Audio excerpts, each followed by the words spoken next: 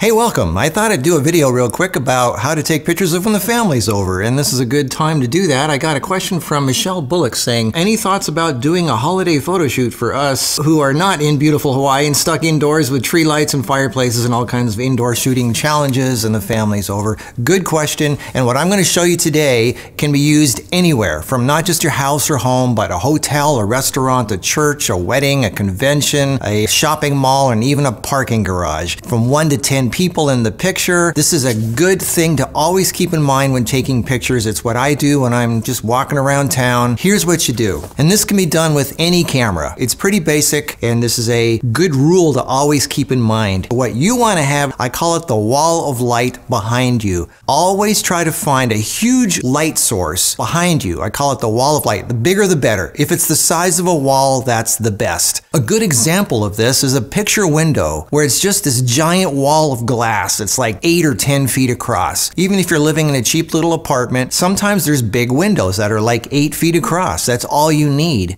Now, that goes behind the photographer, not behind the person, because if it's behind the person who's having their picture taken, then that's called backlighting, which usually doesn't look great for the picture. You don't want that. And then if you do want it, you're going to have some kind of lighting on the person's face, which usually means a flash or something like that. We'll get to that in a minute. So the general rule is always look for a wall of light behind you, the photographer, and you want to be backed up right against it. Here's some more examples. You've got like sliding glass doors or big windows anywhere. When you're in a shopping mall and there's a storefront has a big picture window, that's a good light source because it's really big. Here's another example. Or this, or even at a gym, you have a big glass window or something. Even if you're taking a picture of yourself, the person or people who are having their picture taken should always be facing a big giant source of light. Not behind them, in front of them, facing their face. That's a good start. Now, if it's nighttime, you can still have the same effect by putting a bunch of light on a big white wall and then having the people face that wall.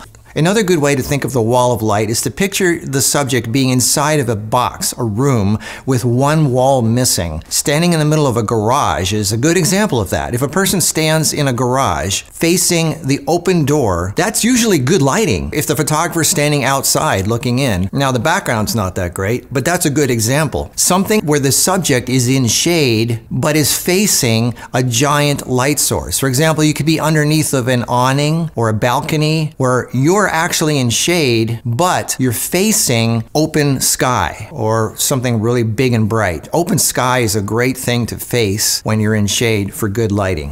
But let's say you're indoors, you got the family over, it's nighttime, obviously there's no sunlight, so you probably don't have a big wall of light. Well, the easiest, most obvious thing to do is to take a flash picture. That's what the first thing that most people do when they want to take a picture is they just put a flash on top of the camera and they take a picture. But that doesn't usually look good because when the light source is coming right at you in the middle of the face like that, you have these shiny spots and it has that deer in the headlight look and it's just not very flattering. So what I'm going to show you now is how to use a basic flash but get better lighting from it. So it doesn't matter if you're using a big camera like this or a little tiny one like this. The effect is the same. So I'm going to start with this. This is the first most basic thing that any photographer does. Even professional photographers do this when they're in a pinch and they're in a hurry and they have like 1 to 10 people in a room and they have to take a picture.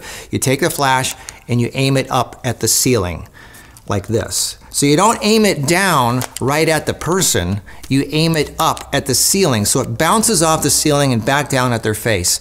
Another good thing to always keep in mind is have the light source that's lighting up people's faces be a little above their eye level. Never below the eye level because that's going to create monster lighting. But if the light's coming from above a little bit down, that's always the best, most natural flattering lighting because we're used to that because that's what sunlight does. It's always above us, so that's what we're used to seeing. We're not used to seeing light coming from below. So when you have flash, if you can't do anything else, just bounce it off the ceiling. Of course, the higher the ceiling is, the more powerful you have to set the flash. What that does is it lights up the whole ceiling, and then that whole ceiling becomes a giant light source that then bounces back down on people's faces. You can light up like 10 people this way, or just one person, doesn't matter. But the idea is to bounce it off the ceiling. Now, some of these cameras, like this one, doesn't come with a hot shoe. It has a built-in flash. This little flash here, it actually tilts. So even though you've got a little tiny compact camera, the flash tilts, and a lot of the modern ones do this. All you have to do is tilt the flash up, so it aims at the ceiling and you get the same effect. Now this isn't going to be a very bright flash, so hopefully you have a low ceiling, like an 8-foot ceiling, but you can get the similar effect with this. So even these little compact cameras can give you that effect. Another flash trick that I have, which is kind of cool, is if, okay, let's say you can't tilt this, or you don't want to, or whatever, or you just don't have the opportunity to, or the ceiling is green, or it's just too high, or whatever. Okay, what you do is, if you just use this light just straight like this, it's too harsh. It's just not flattering lighting. So what I suggest to do is to get a piece of paper, and you do this to it. You get a piece of paper and you tape it so you have a diffuser like this on the front of the flash, or a paper towel. Get a paper towel. I did this when I was at a bar. I took a napkin, a white napkin off the bar, and I just did it like this. So you have a softer, bigger light source that you can put over your camera. Anything that diffuses the light will help rather than just having a harsh light coming right at you. All right, so you can take pictures also indoors without a flash. That gives you a nice big soft lighting.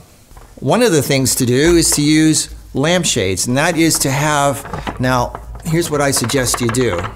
Take the lampshade off and try to have 2 lampshades, one on each side of you. You want to have a big surface of light, not coming from one side but from both sides. And the reason you want to have lamps without the shade on them is you get more light. Half the light is bouncing off the walls. It's lighting up the whole wall behind you on both sides, and it's got light going directly at the people. So you have light coming from all directions, which is really good for giving you nice soft lighting. Let's say you have nothing. Let's say all you have is a cell phone and everybody there just has cell phones. That's all you have to take pictures with. No problem. I did a video, here's a link right here, where I took pictures in a beautiful Christmas setting outdoors, and I used nothing but a cell phone as a light source. Another thing is to get some basic photography LED lights that you can get at Best Buy or Amazon or anywhere. This is actually the best thing to get some of these. If you're going to take pictures on a semi-regular basis, you should have some of these. These are really good. And you have one on each side of you, so you have light coming. This creates a bigger light source, so this is a good thing to have. Always have these on hand, and this is really good.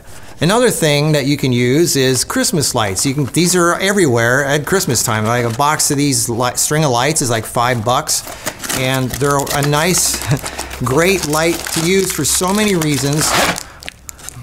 First of all, it's very Christmassy, so you could have these in the shot, or you could actually use these as a light source. What you do is you open the string of lights, you actually use them as a light source. If you string these out over a big distance, you have a large white light source at night when it's dark, and it really creates a nice soft light. So you could have this as a soft light source that you shoot through. It'd be like a ring light or something like that.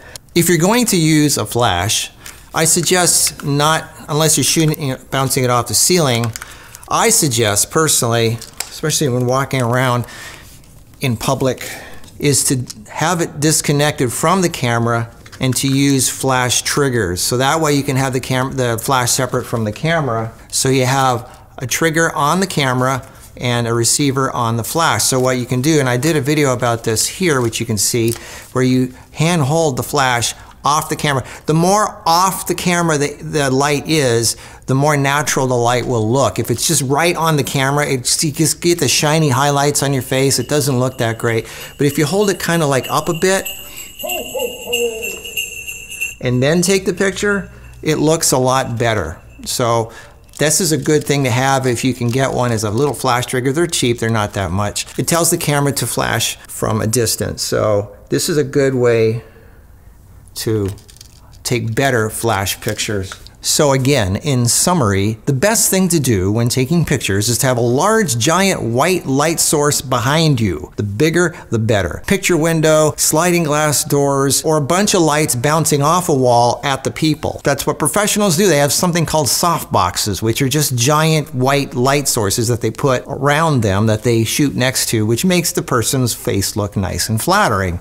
You don't want to have harsh lighting. That's basically the basic rule of all photography. So there you go. When you have the family over, the first thing to do is to look for a wall of light. And if you can't find one, then look at the person's face. If they have light coming only from one side and there's shadow on the other, that's probably not a good place to take a picture. Tell them to turn, move around, turn in this direction and in this direction. And when you see no shadows on their face, like one side is not darker than the other, then that's the best place to start. Just walk around in different directions and try to find it to where you don't see a shadow and you see kind of like even light over their face. Even though if you don't know where it's coming from, it's probably a bunch of light bouncing off the walls and ceilings from different areas. Sometimes I do this when I walk around at a shopping mall or at a restaurant with Kara, and I'm just looking at her all the time. And sometimes the lighting is just perfect. And I think, stop, hold it. I don't know why the lighting's perfect, but don't move. And then I take a picture. It happens in parking lots. It happens in shopping malls. It happens in restaurants. There's just places in the room where the lighting is just good.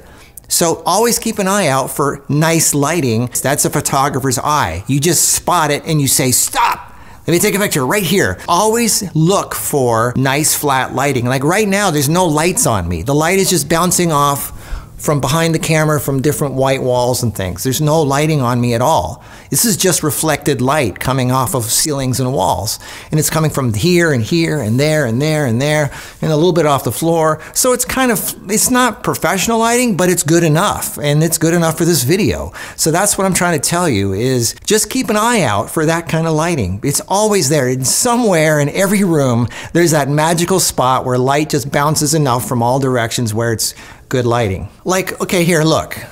I'm going to take this camera here and I'm going to go like now. See, now the lighting isn't that great. I got shadow in my eyes. Or now it's good. Now it's not so good. Now it's not good. You know, so now it's better. All I did was walk around and notice how the lighting got better or worse. So that's what you should do is always keep an eye out for good lighting. It's there, you just have to find it. Oh, and always remember to white balance. You could have nice flat lighting, but if you don't white balance, you could have orange faces or green faces or blue faces. Get a white piece of paper or look at a person with a white shirt and just focus on that, fill the frame with it, click the white balance so you have nice natural colors on your faces because you don't want to have blue or green faces on your people. Always look for a white surface that's being lit by whatever the lighting is and then white balance. Important. I'm going to make a video on white balancing, but check your camera manual until then. So anyway, I hope that helped. And happy holidays, have fun with your family, quit watching YouTube all the time and enjoy life a little bit. I hope this helped. See you around, bye.